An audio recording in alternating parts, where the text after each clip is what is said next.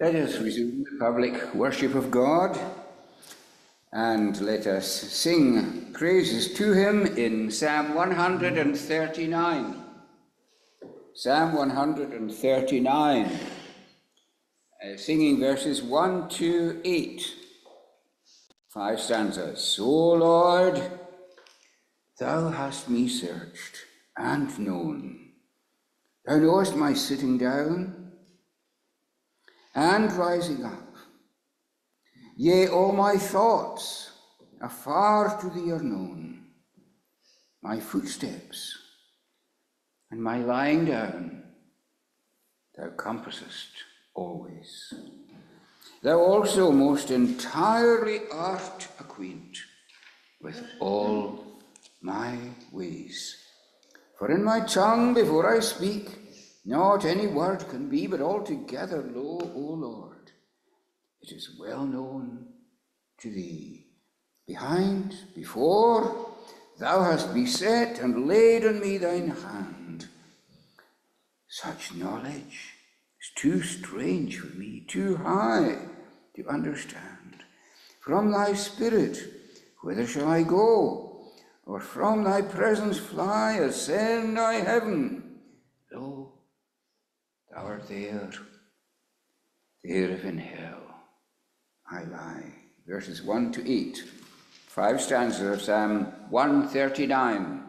O Lord, thou hast me searched and known. O Lord, thou hast me searched and known.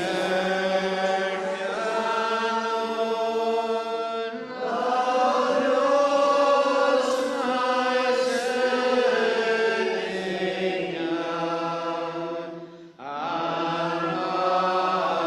and rising up.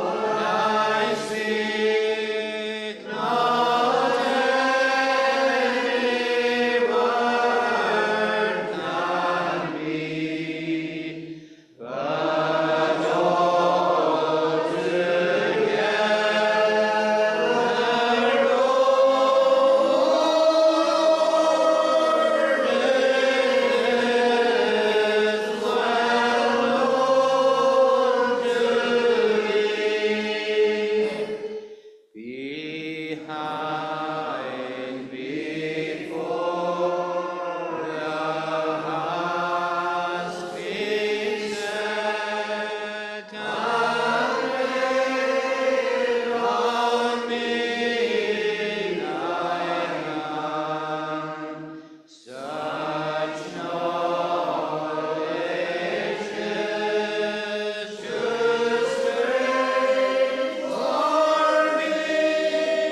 to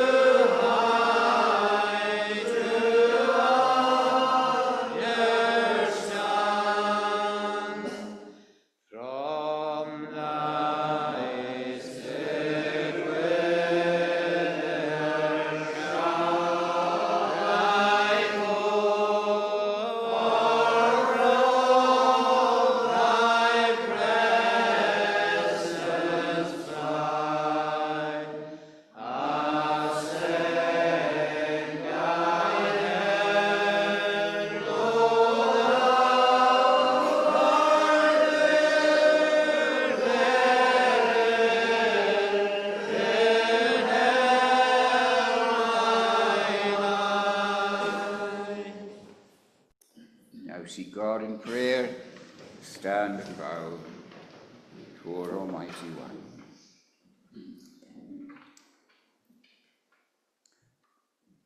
O mighty, eternal, glorious,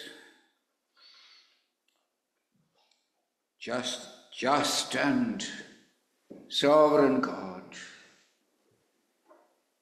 we will all one day stand before thee to give an account of ourselves unto God. We will remember this day, this night. We remember last night, last year, and every year. All will rise up before us. Oh, how can we stand? Who shall stand when thou dost try our reins, when thou dost examine and scrutinize our doings and our wantings, all our desires, and all the hidden shame of our lives. And yet we come, we have to come, whatever thou dost know. Where can we go? Thou hast the words of eternal life.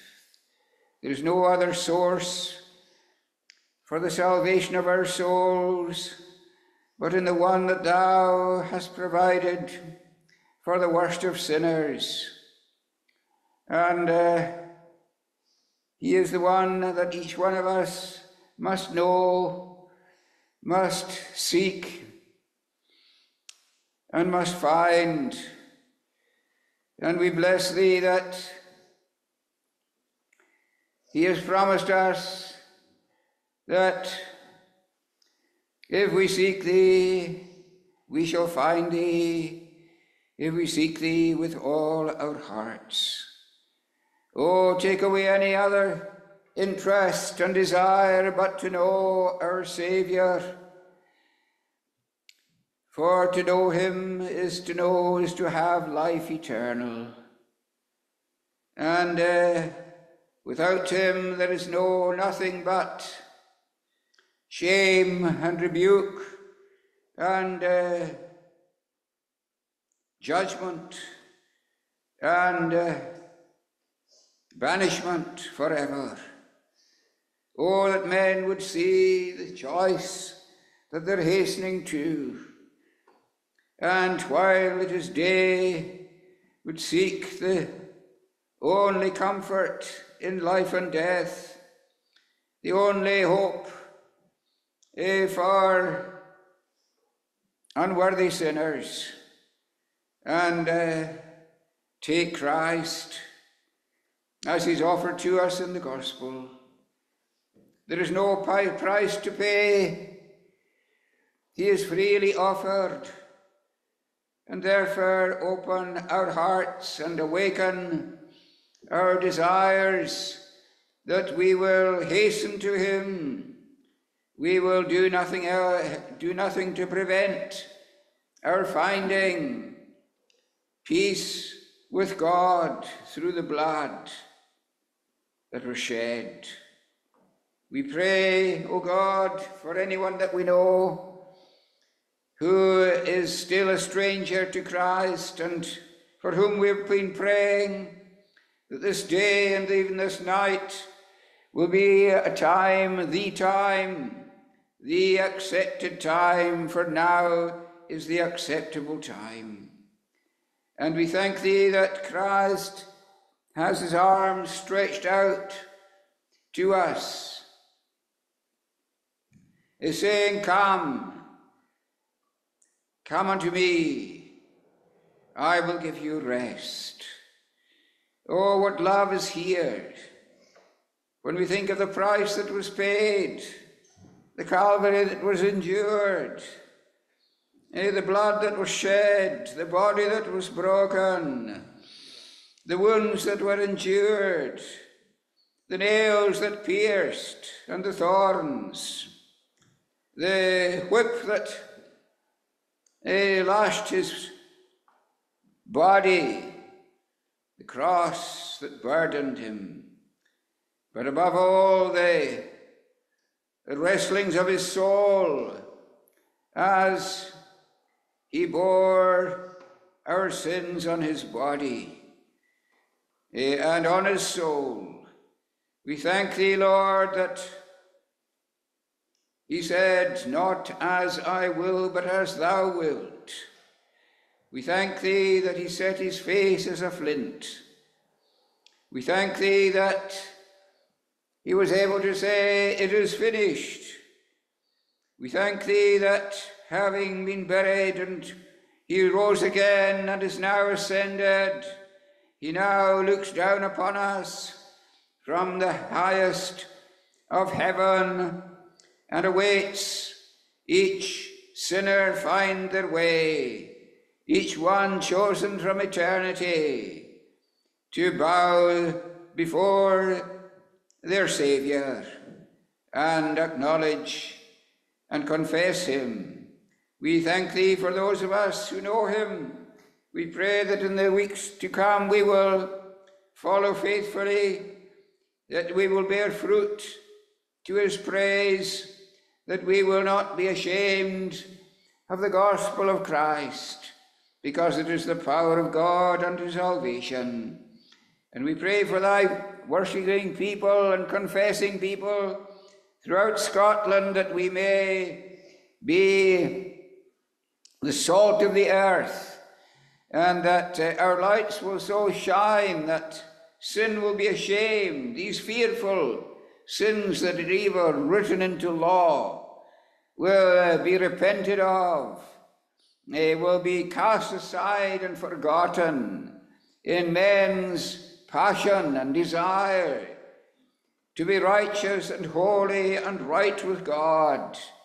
Bring near these days, Lord, these glorious end times when we shall see the kingdom of God come with power, when we will see Satan taking flight, when we'll see sin hiding itself for shame, and when we will see an ingathering of young and old into the shepherd's fold.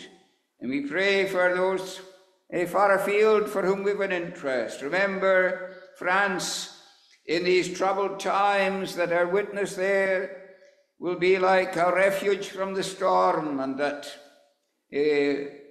Pastor Pierre will be wonderfully used and he will have great liberty in declaring Christ, and those who help him, Paul and Fabienne, will have great zeal and great encouragement in setting up new witnesses to the glory of Christ, and that in Spain and in Portugal there will be a lengthening of the cords and a strengthening of the stakes, and that this will extend to Brazil and Mexico, where there are promising signs, and that in our church and in the States there will be an ever-growing appreciation of the great sovereign doctrines of grace, and of the worshipping according to the pure practice of the apostles, and that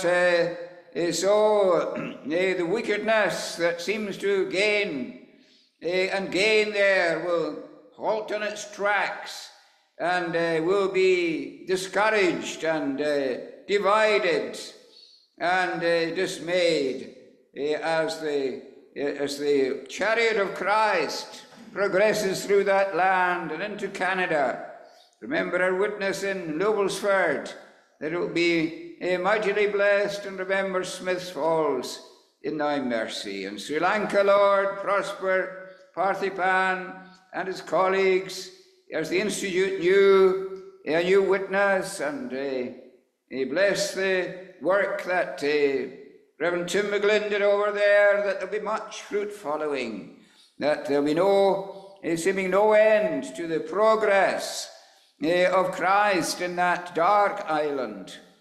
We beseech thee also to prosper thy witness among thy suffering people, as we prayed this morning, that where there are in great need and pain in India, Pakistan, and Afghanistan, and these other places that we hear of, and in Laos, that there will be a wonderful breakthroughs, wonderful overthrowing of the wicked authorities that misuse their powers, that they will be brought to the dust, and that Christ will reign. Now gather us in with thyself, open thy word to us, as we ask in Jesus' name. Amen. We sing now in Psalm 32, verses 1 to 5. Oh, blessed is the man to whom is freely pardoned all the transgression he hath done. His sin is covered. Blessed is the man to whom the Lord imputeth not his sin, and in whose spirit there is no guile nor fraud is found therein. We'll sing verses 1 to 5, 6 stanzas of Psalm 32. Oh, blessed is the man. Oh, blessed is the man to whom is freely pardoned all the transgressions he hath done. Whose sin is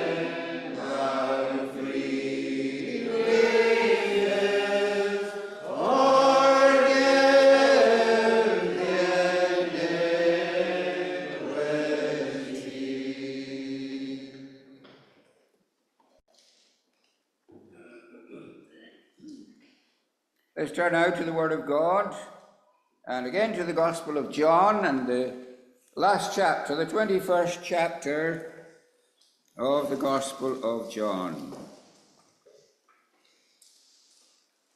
John chapter 21. After things, Jesus showed himself again to the disciples at the Sea of Tiberias, and on this wise showed he himself. There were together Simon Peter, and Thomas called Didymus, and Nathanael of of Cana in Galilee, and the sons of Zebedee, and two other of his disciples. Simon Peter saith unto them, I go a-fishing. They said unto him, We also go with thee. They went forth and entered into a ship immediately, and that night they caught nothing. But when the morning was now come, Jesus stood on the shore. But the disciples knew not that it was Jesus. Then Jesus saith unto them, Children, have you any meat? They answered him, No. And he said unto them, Cast the net on the right side of the ship, and ye shall find. They cast therefore, and now they were not able to draw it in for the multitude of fishes. Therefore, that disciple whom Jesus loved saith unto Peter, It is the Lord. Now when Simon Peter heard that it was the Lord, he girt his fisher's coat unto him, for he was naked, and did cast himself into the sea.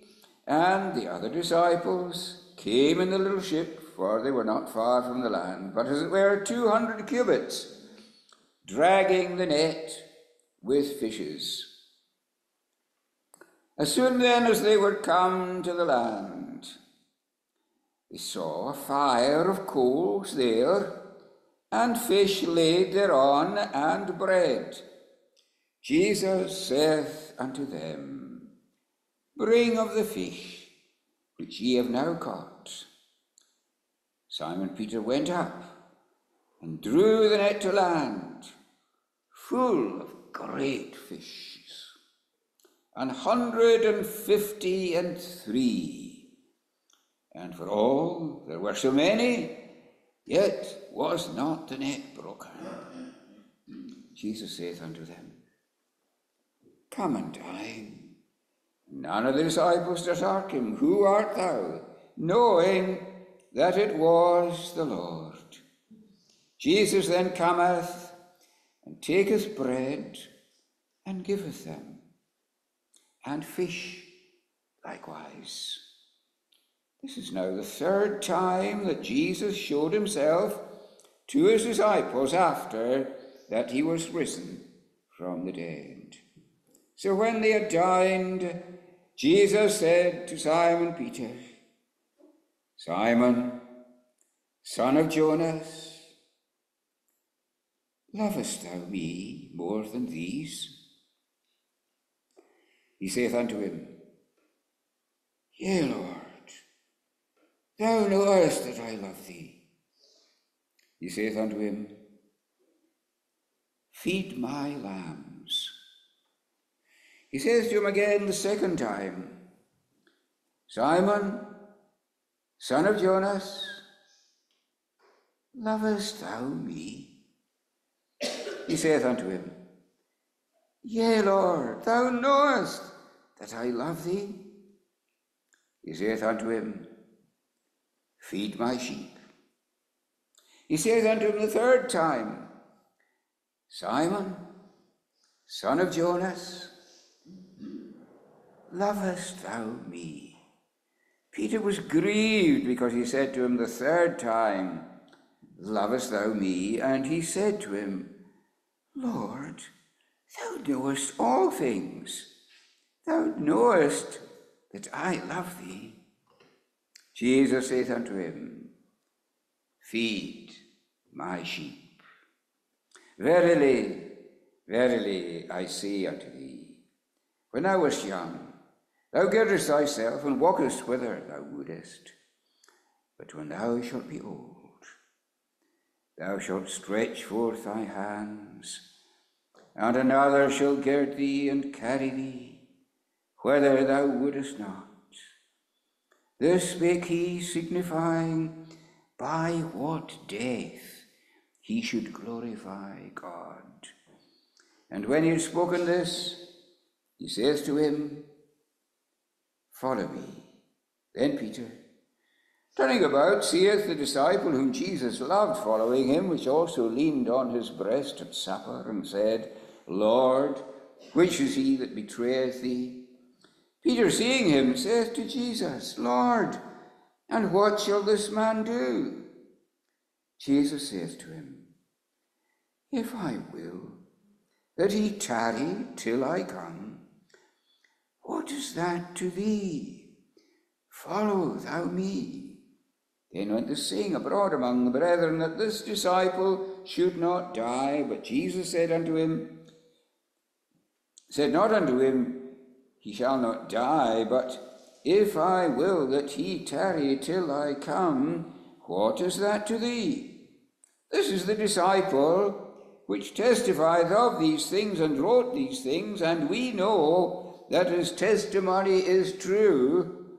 And there are also many other things which Jesus did, which if they should be written every one, I suppose that even the world itself could not contain the books that should be written. Amen. May God bless his word to us. We sing now in Psalm 41, beginning at verse 7 to the end. My haters joining against me, my heart devise. Mischief, say they, cleaves fast to him. He lieth and shall not rise. Yea, even mine own familiar friend, on whom I did rely, who ate my bread, even he is heel against me lifted high. But Lord, be merciful to me, and up again me raise, that I may justly them requite according to their ways. And so on to the end of Psalm 41 from verse 7, my haters jointly whispering. My haters jointly whispering, just make my heart divide. Mischief, say they, cleaves fast to him. In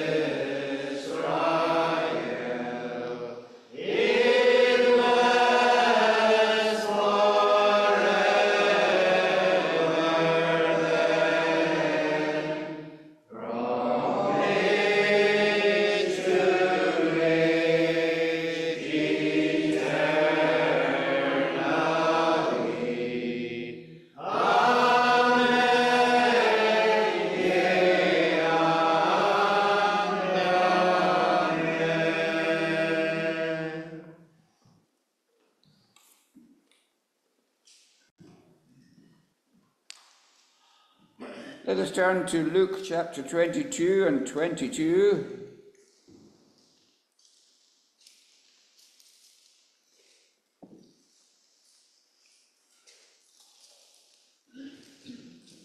And it says there, "And truly the Son of Man goeth as it was determined, but woe unto that man he is betrayed.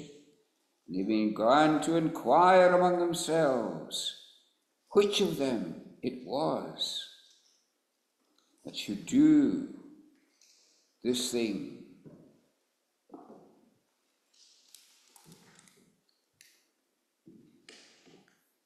Friends, you may have anticipated that I would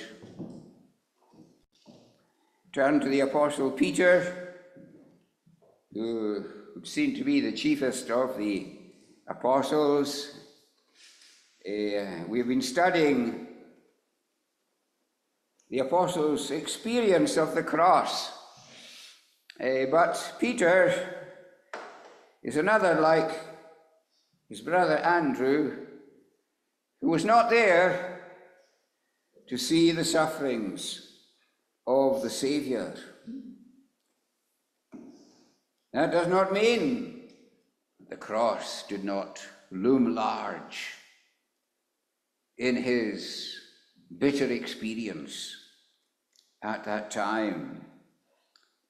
And so I want to trace tonight a little bit of Peter's journey through the time of the cross and the lessons that it has for us.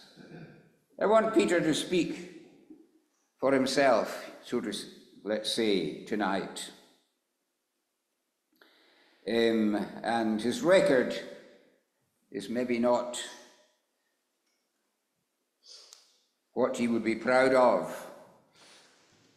There was a time when a new king was enthroned in Spain. I think it was King Ferdinand, and there was a tradition at the time of a new king that he would release a prisoner from the jail. So Ferdinand was taken to one of the major prisons, and he was sitting at a table, and before him prisoners came for his review, and one after another they came to Ferdinand and said, "O king, you know, I shouldn't be here at all. I'm an innocent man.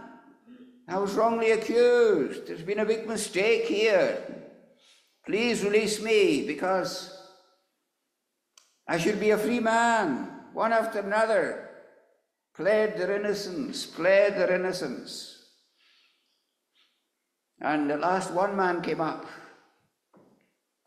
He said to the king, "O king, I'm guilty. I did terrible things. I deserve to be here. I shouldn't get out at all. I should be here till I die. But please, will you have mercy?"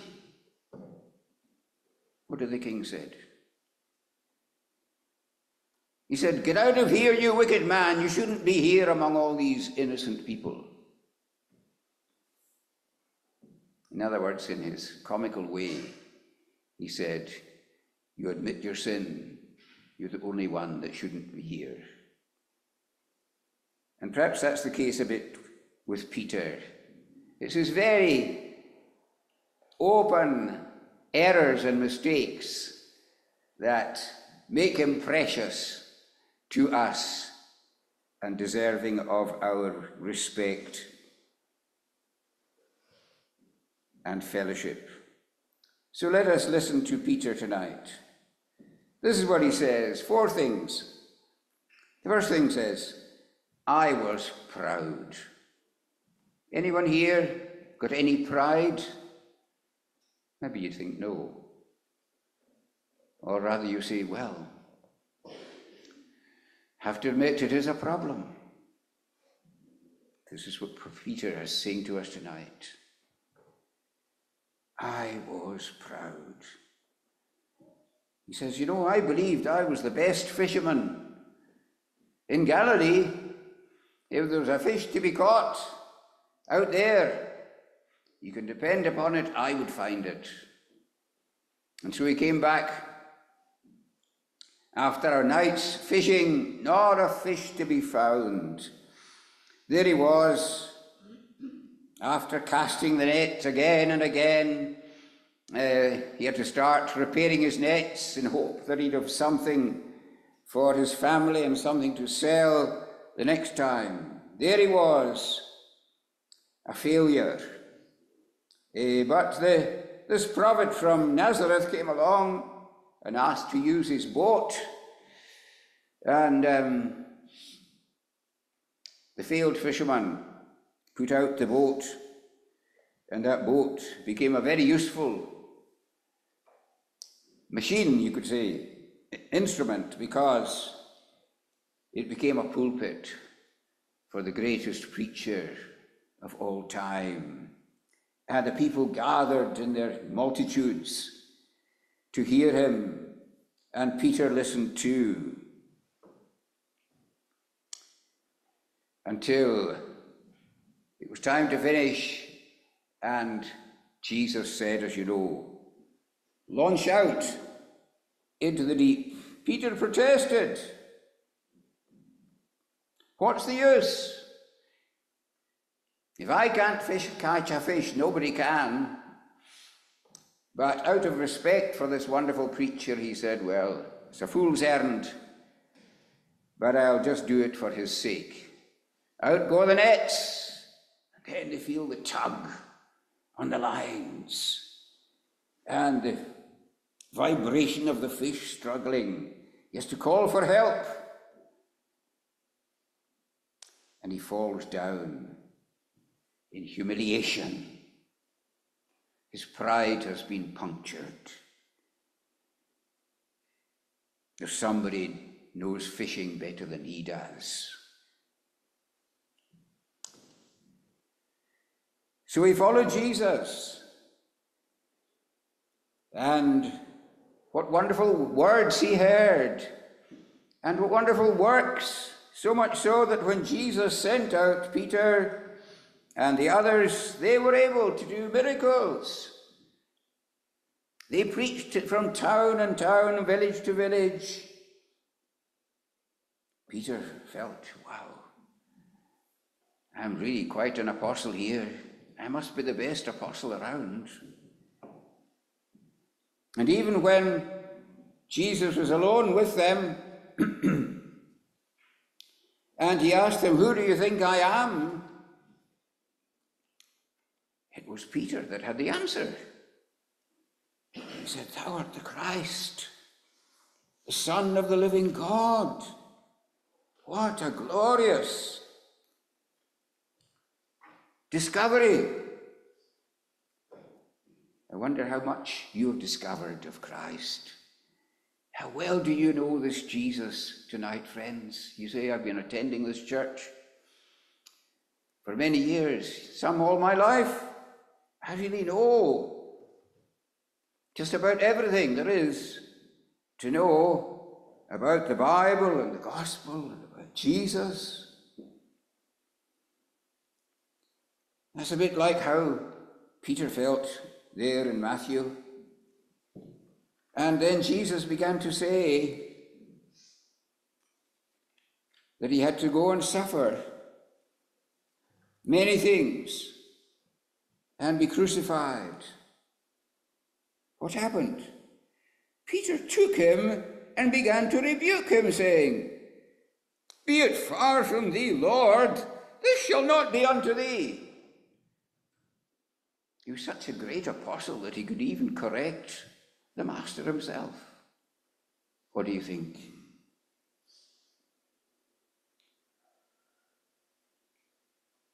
Jesus turned and said to Peter, get thee behind me, Satan. Thou art an offence unto me. Thou savorest not the things that be of God, but those that be of men. What he was saying to Peter was, what you think is best about yourself, that's what disqualifies you. That's actually what hinders you.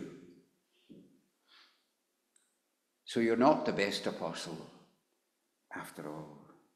You're not as good as you think you are. We're all tempted to think that we're not too bad.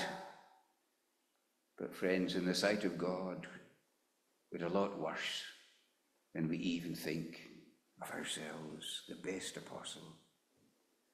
And then there was that time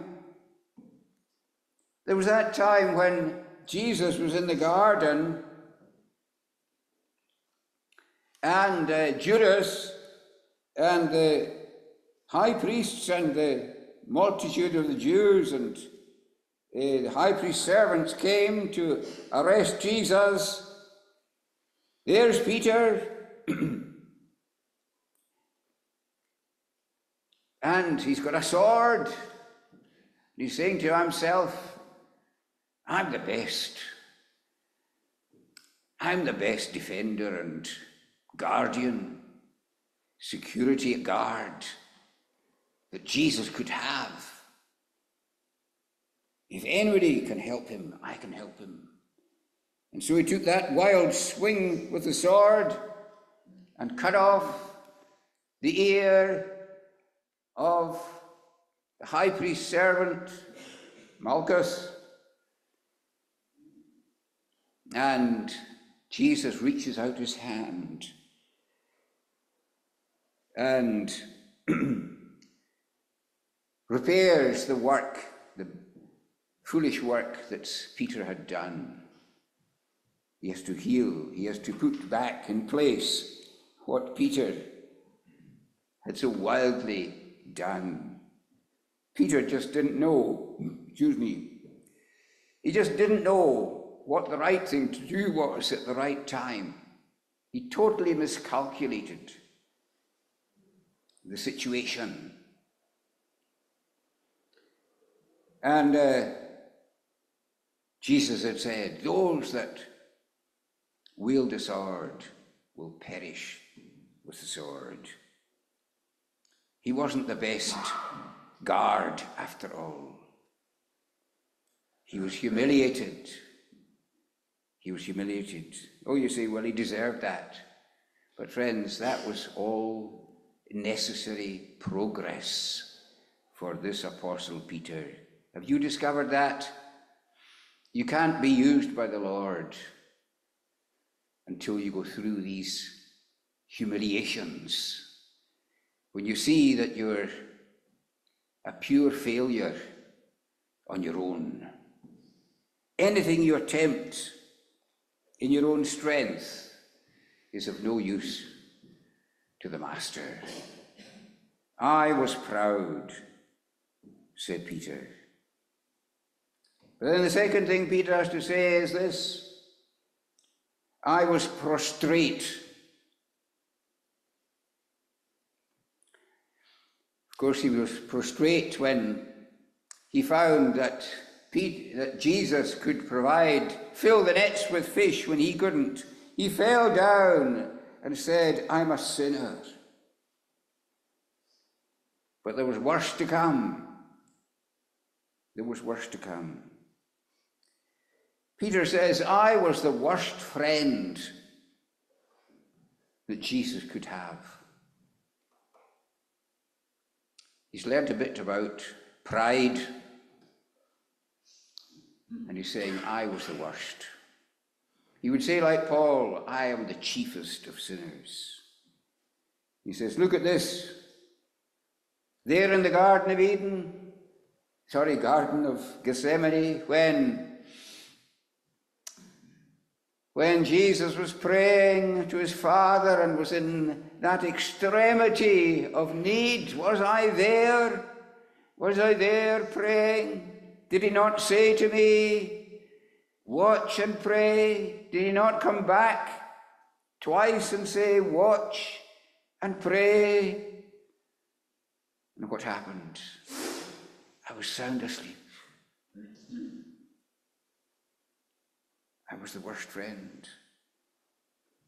And so, because of that lack of prayer, when I followed him there to the high priest's palace, and I was by the fire, and that girl came up and said, "You're one of them." You know this? I was ashamed to admit I was a friend of Jesus. I who thought I was the great apostle, I was ashamed of him. Friends, are you any better than Peter? How often have you kept quiet when you could have spoken? How often have you said nothing when the enemies of Jesus were blaspheming? You could have spoken a word. How often have you written a letter to the Parliament to say, this is not right, what you're doing? You're not honouring the King of Kings. Where is your fear of God? When you saw these people breaking the Sabbath, did you speak to them and say, do you know what you're doing? This is God's day. You were ashamed. You can join Peter. You're not a friend of Jesus, are you? Jesus said, I was the worst friend. Then he says, you know this? I was the worst disciple. I was the worst disciple. Why? I wouldn't learn my lesson. After all these failures, when I was there in the upper room at the Last Supper, Jesus said, one of you shall betray me. And I said, I will never betray you. Though all men betray thee, there I will never, never betray thee. That's the very thing I did. All these protests were based on my own vain opinion of myself. What kind of disciple is that? What kind of disciple are you, friends? How often have you to learn the lessons of discipleship again and again? How often do you repeat your failures? How often do these besetting sins hinder you? How often have you heard the gospel, friend, and you still haven't come to Jesus? You just won't take that step. It won't last forever. The time will come when the opportunities are over. This might be the last time tonight, and the invitation is there. Come to me. Whosoever believeth hath everlasting life. And Peter says, here's another thing. I was the worst example. I was the worst example. None of the other disciples did what I did. None of them denied the Lord. None of them ended up cursing just to save their own skins. That's when I collapsed. When I realized I didn't deserve to be a disciple. I had disqualified myself. After 3 years of training with the best of teachers, here I was, at an end of myself, an utter disgrace and an utter failure. Is that the end of the story? I was proud. I was prostrate. The Lord brought me down. I couldn't go any lower. But that's where I found penitence. While my Saviour was dying there, he was working his work in my soul. First of all, while he was there in the high priest's palace, being tormented and tried by these false accusers, I went out racked with sobs, a broken man, a broken man. I couldn't help my Saviour. I couldn't raise a protest. I knew they were false witnesses. I could have contradicted all that. All I could do was weep bitter tears. But I was a penitent. I was so sorry. I loved my master. It's the last thing I wanted to do. I disappointed and failed the one who was worthy of my sacrifice, of my love, of my service, of my protest, of my dying for him. Here I was, saving my own skin. I was racked with sobs. My heart was broken.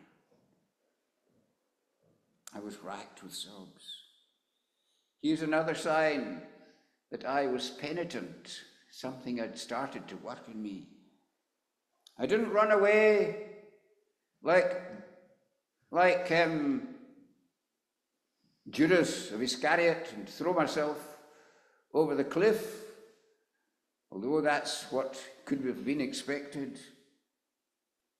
I took myself back to the upper room, that upper room where the Saviour had washed my feet, that upper room where he had taught us about his departure, and where he'd said, "It is needful that I go away, but I will send the Comforter to you. All you need will be provided. I need to go. I'm preparing a place for you, and I will come again and receive you to myself." There I heard him pray to the Father. What a prayer! "Father, I have glorified thee on earth. I have finished the work thou gavest me to do." I heard all that. That's where I went. What took me back there? Oh, that love for my Saviour could only take me back to that place of memories. It's the only place I could go. Despite my broken heart, I could only go there, and there they were, the men that ran away in Gethsemane. They were back there in that holy sanctuary. That's where we went, in penitence, in dejection and failure. Friends, will you not go to that upper room tonight? Isn't that your place? Isn't that where you want to be? Don't you want to hear these words where he says, "If ye love me, keep my commandments"? He says, "No greater love hath a man than this, that he lay down his life for his friends." Go there, friends. Find his love. Return. I returned to the upper room. And there we were, while our dear Master bled for us on that cruel Calvary cross. There he bore our sins. There he was wounded for our transgressions. There he was bruised for my iniquities. There the chastisement of my peace was laid on him. All we like sheep have gone astray. We've turned every one to our own way. but the Lord laid on him the iniquity of us all. Are you listening to Peter? Are you listening to Isaiah? Are you listening to God's truth? Are you in that upper room tonight? Because if you are, the time will come that came for Peter. Somebody broke in the morning and said, the grave is empty. Peter jumped up and ran with John. He ran through the streets. He ran out the gate. He ran to that place, that garden close to the Golgotha. It's the nearest he got to the cross. He ran into the tomb, but there was no Jesus. There was no Jesus. I thought I would find him. I thought I would find him here. He's gone. He's left me behind.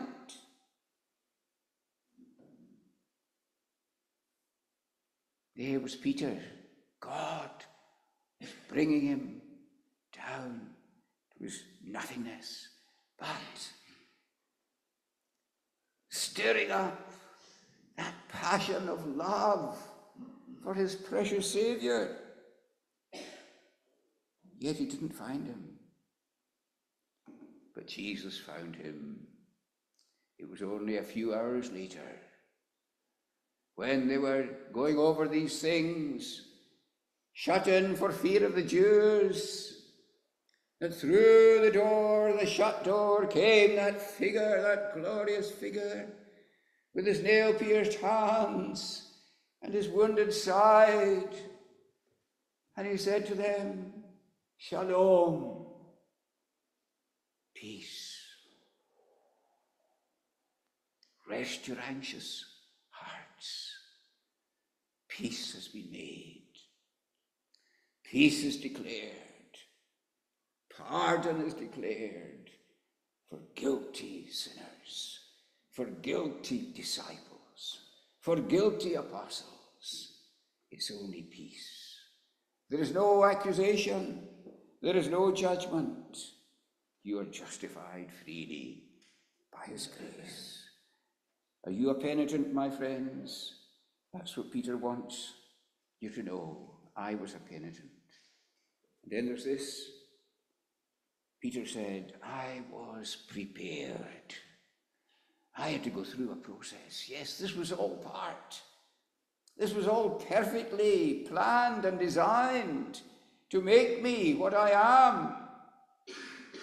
A tool in the hands of the mighty carpenter to build his church. I was prepared. How could he be prepared in that broken state? He was a broken down man. We would call it today a nervous breakdown. He was just a shadow of his former self. But you see, God had broken down that old, proud Peter. It was no longer there.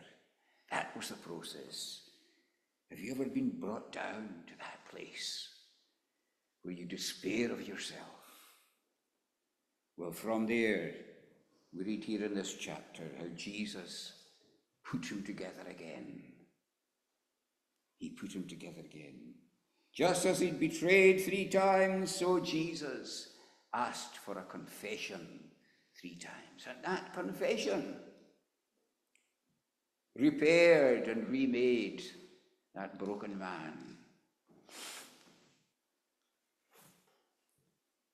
The first confession required was this. Jesus said to him, Simon, son of Jonas. He didn't even call him his apostolic name. He went back to that previous name, Simon, son of Jonas. Lovest thou me more than these? What is Jesus asking? He's saying, Simon, I want you to measure your love. Measure your love for me. Compare it with other things and other people. Can you measure your love? And then tell me truly the answer. And Peter can say this. He says, Master, thou knowest, Lord, thou knowest that I love thee. Is that question coming to you today? Will you measure your love? How high up is it on the gauge? Jesus knows. Measure your love. And when Jesus gets the reply, Peter uses a different word for love. Jesus is asking, do you agape me? That's a heavenly, spiritual love. You know this? Peter just answers with phileo, the word, the ordinary word for love. He doesn't feel capable of expressing that heavenly love. You see, he's a broken man. And he has to start from down there with no confidence in himself, and yet when he looks at himself, he says, I do love. But it's not the love that's needed. Only this, Jesus says to him, feed my lambs. Can you be a shepherd, friends? Those who are shepherds here, can you be a shepherd if you only feed lambs? Oh, it's useful, but it doesn't make a shepherd. You're not a full shepherd if all you can do is feed lambs. There's more work to a shepherd than that. So Jesus is humbling Peter again. He's saying, Peter, look, you don't really measure up to the standard needed, but just start here. Make a start. Maybe you're like that. You say, well, I don't think I can do much. Jesus will start. He'll give you something simple to do. Can you lead in prayer in the prayer meeting? Can you speak to a child about the Saviour? Just start with something little. That's what Jesus wants. He just wants an indication of your love. Don't aim for the highest. And then there will come the second requirement. Jesus came to him again and said again, Simon Peter, son of Jonas, do you agape me? Do you have that heavenly love? Peter just can't. He can't make himself say that. He looks back at all his failures. He says, although I love the Saviour, I know I don't love him the way I should love him. And so he says, phileo again.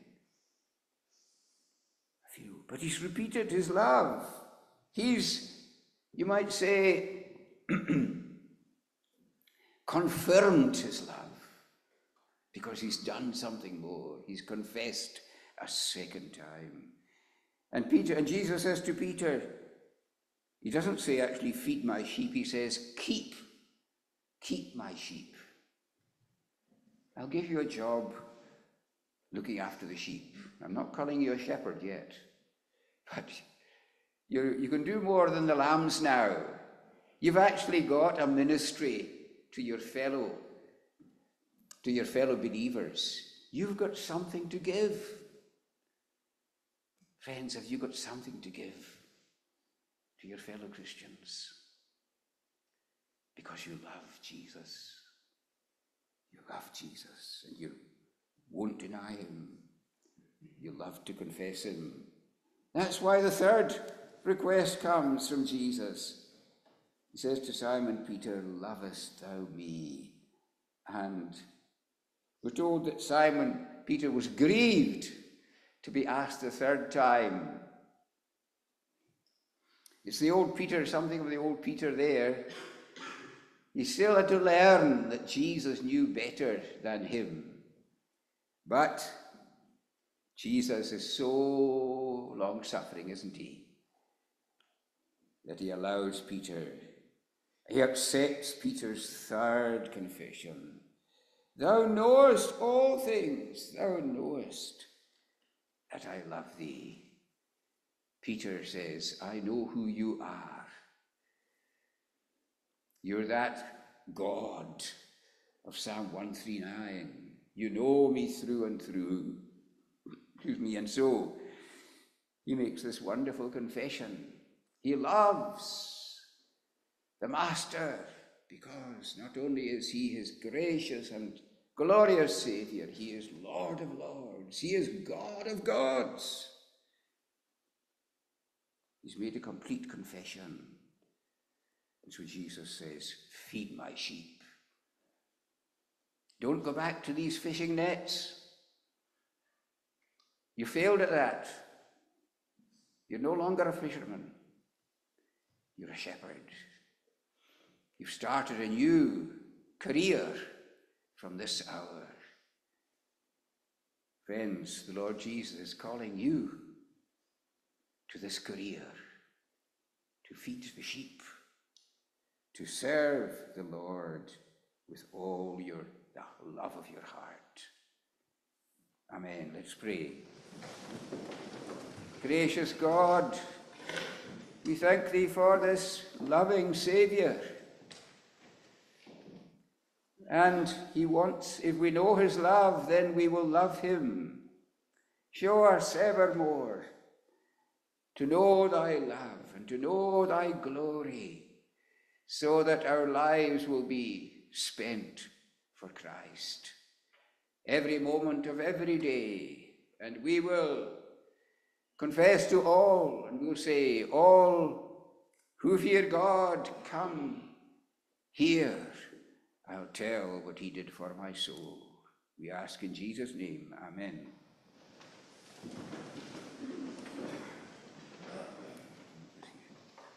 We close by singing in Psalm 25, the short meter version of the Psalm version.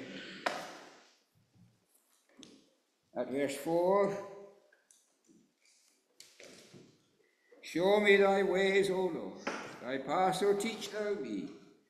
Do thou lead me in thy truth, therein my teacher be. For thou art God, that dost to me salvation send. And I upon thee all the day expecting do attend. Up to verse 10, 6 stanzas of Psalm 25. Show me thy ways, O Lord. Show me thy ways, O Lord, thy paths, so teach thou me, and do thou lead me in thy truth, therein my teacher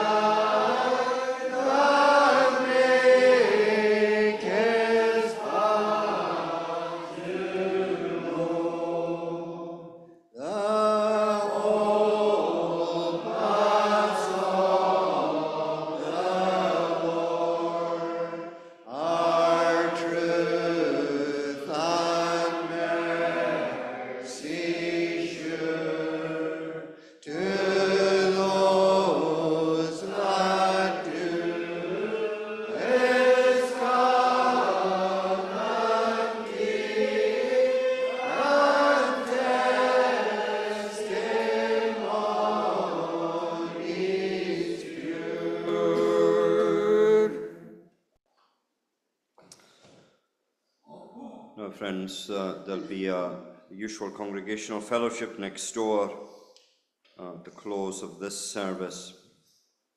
Then looking ahead, God willing, the Thanksgiving service tomorrow at 11 a.m. And as I mentioned yesterday, the collection tomorrow will go towards our own mission work in Sri Lanka. Midweek prayer meeting on Wednesday at 7, services next Lord's Day as usual. I expect to be here for all these services. And likewise, Mr. Ross has asked me to intimate to put 3 friends at the prayer meeting. Wednesday at 7, the services next Lord's Day, 11 a.m. and 6:30 p.m. And all of these are as the Lord wills and appoints. Mr. Fraser. Now may the grace of the Lord Jesus Christ, the love of God, and the communion of the Holy Spirit rest upon you, now and ever. Amen.